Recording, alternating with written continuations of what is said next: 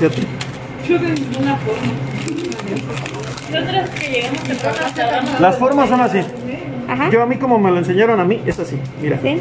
corto un triángulo. Bueno, de este lado nos queda así.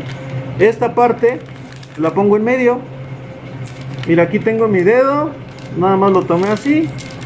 Le di la vuelta. Es la posición de la mano nada más. Y tengo mi dedo larguito. Pero está en medio. Ya que lo tengo aquí, lo puedo marcar. Y ya nada más, de aquí ya no se va a zafar. Miren, aquí ya está. Me lo pongo aquí en esta mano, así, como si yo le fuera a poner cacahuates o le fuera a poner algo. Si lo quiero torcer, tomo la parte del centro, aquí nada más con mis dedos, y empiezo a girarlo. Y ya nada más, como lo empiezo a girar, me va a quedar la punta muy fina. De esta manera nada más simplemente los puedo ya tener con antelación, así. Y lo vuelvo a tomar, no se me va a deshilachar de acá y ya puedo rellenar. Y si lo deshago, la punta va a estar en medio. Miren, aquí quedó marcada, está en medio. Si yo lo quiero hacer hacia mí, esta es una.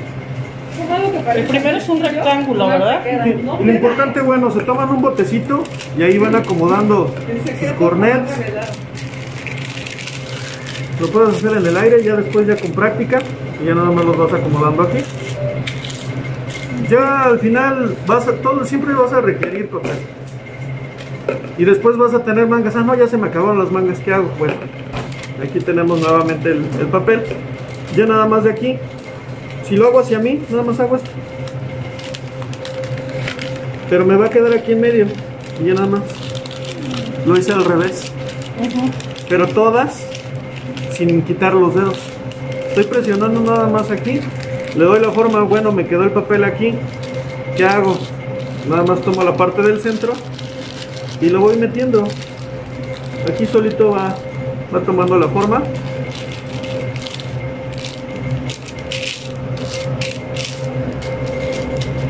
Y aquí está. Lo podemos hacer más grande, lo podemos hacer más pequeño, pero nuestro cornet y nuestra punta está en medio. Eso es lo único que se necesita. Aquí lo tomo de diferentes formas, lo puedo tomar así o lo puedo meter mis dos dedos. Lo importante es que yo hago esto, miren aquí.